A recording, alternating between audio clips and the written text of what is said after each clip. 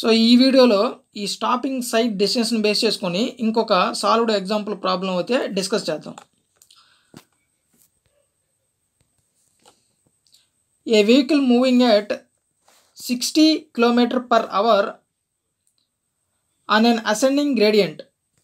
So ascending gradient means plus n, upward gradient of a highway has to come to stop position to avoid collision with a stationary object.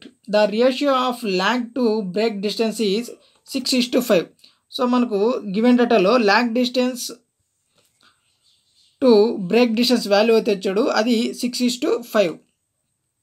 Considering total reaction time of driver is 2.5 second.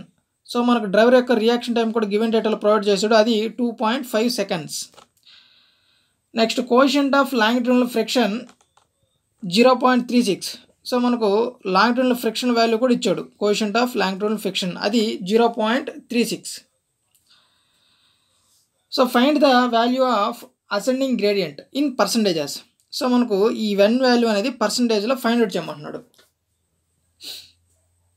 So ఇక్కడ చూసుకుంటే మన given డేటాలో మనకు ఇచ్చిన values వచ్చి 60 km/h.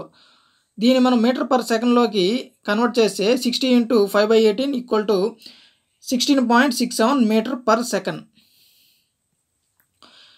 Lag distance to break distance value అయితే ఇచ్చాడు మనకు 6:5 అని. సో ఇక్కడ ల్యాగ్ డిస్టెన్స్ యొక్క ఫార్ములా వచ్చి v/t.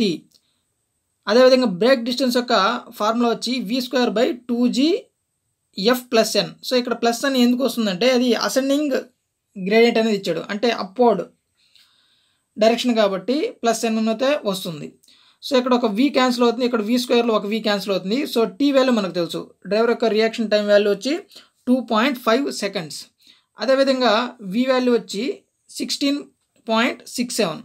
నెక్స్ట్ అదేవిధంగా 2 × g వాల్యూ వచ్చి 9.81. f వాల్యూ కూడా మనకు గివెన్ డేటాలో మెన్షన్ చేసాడు 0.36 + n. సో మనం ఫైనల్గా కనుక్కోవాల్సిన వాల్యూవే ఈ n వాల్యూ ఇన్ పర్సంటేజెస్లో. సో మనకు lag distance to break distance యొక్క రేషియో వచ్చి 6:5.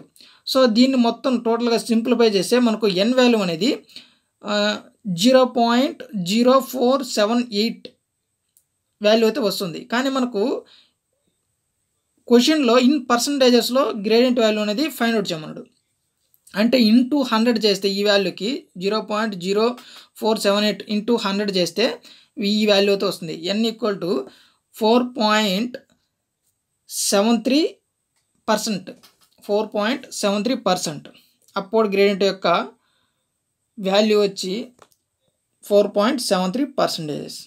సో ఈ విధంగా మనకు వెలాసిటీ, అదేవిధంగా గ్రేడియంట్, నెక్స్ట్ అదేవిధంగా ల్యాగ్ టు బ్రేక్ డిస్టెన్స్ యొక్క రేషియోస్లు మనకు ఈ విధంగా మెన్షన్ చేస్తే గివెన్ డేటాలో, సో ఈ విధంగా n వాల్యూ అనేది ఫైండ్ అవుట్ చేయొచ్చు.